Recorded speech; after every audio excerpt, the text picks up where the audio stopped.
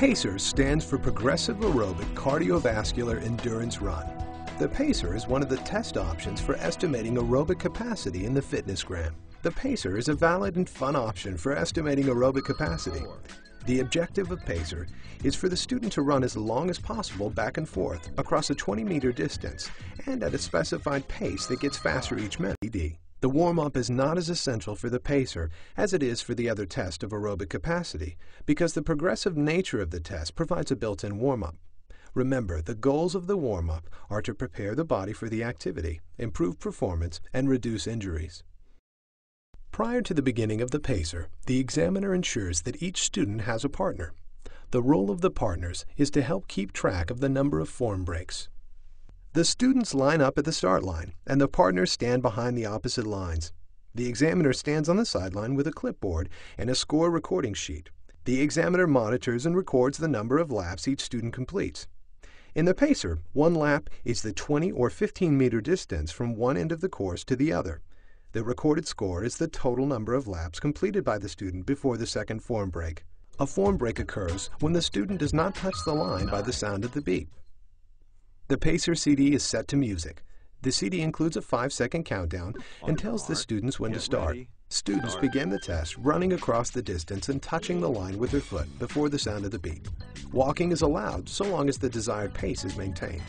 At the sound of the beep, students run back to the other end. A student who touches the line on the sound of the beep must immediately turn and run back to the other end. A single beep sounds at the end of each lap.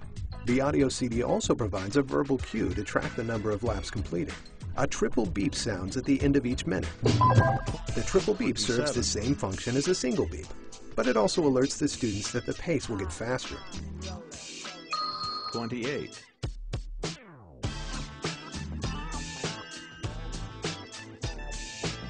29.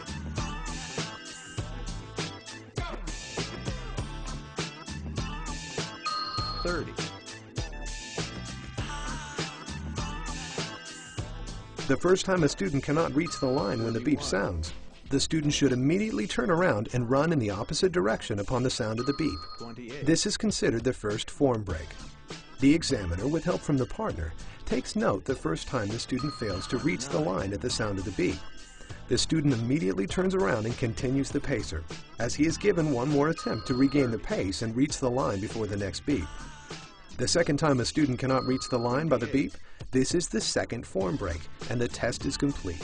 The two misses, or form breaks, do not need to be consecutive. The recorded score is the total number of laps completed by the student.